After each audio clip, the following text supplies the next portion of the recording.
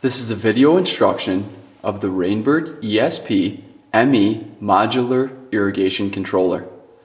We'll start by programming the date. We'll start with the day and we'll increase it up to the 26th day of January. Next, we'll hit the month. And finally, the year. To make changes, we'll just hit the plus or the minus to get to the year that we're looking for. Next, we'll set the time. It's currently on 24-hour. So what we'll do is make changes to that. Go to 12-hour. And it's currently 5:30 p.m. Next, we'll set the set watering start times. Now on this controller, there are 4 programs with up to 6 start times per program. For simplicity, we'll set one start time on program A for 7 a.m. Next, we'll set the station run times. For simplicity, we'll just put 8 minutes on the first 2 zones. Now the controller comes defaulted to 10 minutes per zone. Next, we'll set the days of the week. The controller comes defaulted to water every day. Now if we want to shut a day off, we simply hit the minus and an X goes through the watering drip on that day. Next, we'll go to advanced watering cycles. Currently we have it set by day, which allows us to turn off individual days. With this program, we can also do cyclic or odd-even watering. Being an odd address, if we ever ran into watering restrictions, I would set it to odd, allowing only watering on odd days.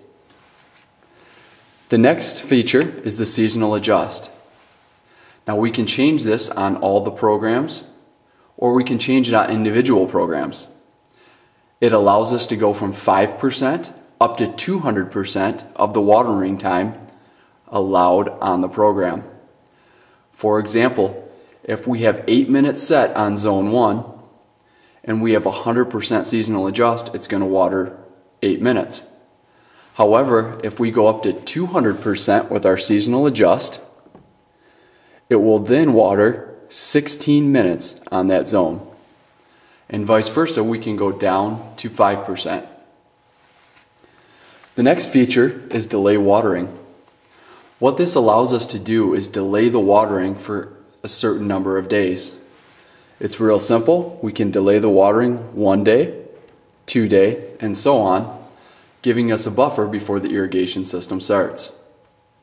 Which is nice for a newly seeded yard, as it may be a couple days after installation before the yard is seeded. The next feature is a rain sensor. Currently it's set to bypass, as this controller is not set up with a rain sensor.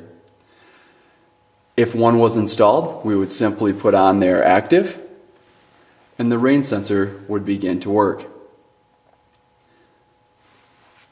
The next feature is manual station. Now this is a way to water individual zone or zones on this irrigation controller. We'll simply put the time on the zones that we want to water and advance through.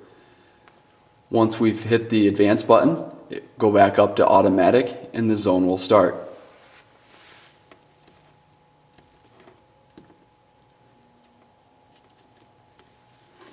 Manual program is the next feature. This is to water the entire program. For example, on program A, if we've got zones 1 and 2 with 8 minutes, we can run both of those zones with the manual program function. The next feature of this irrigation controller is the test all stations. This is a way to run through all the zones for a certain number of minutes. Now we can increase or decrease the minutes as we see fit. This is a great feature for when we're going to winterize the irrigation system or for turning on the irrigation system The final button is off. Now the irrigation controller will no longer run in the off position. One unique feature of this irrigation controller gives us the ability to use or not use a master valve. Now a master valve in many situations is used for turning on a pump or turning on fertilizer injection or turning on iron removal. Now what we'll do is go to set station run times and we'll hit the 2 arrows, and it currently says that the master valve is turned on. If we would like to turn it off, we simply go hit minus. Now the master valve no longer works on this specific zone. In most situations, however, throughout the summer watering months, we leave the clock on auto or run.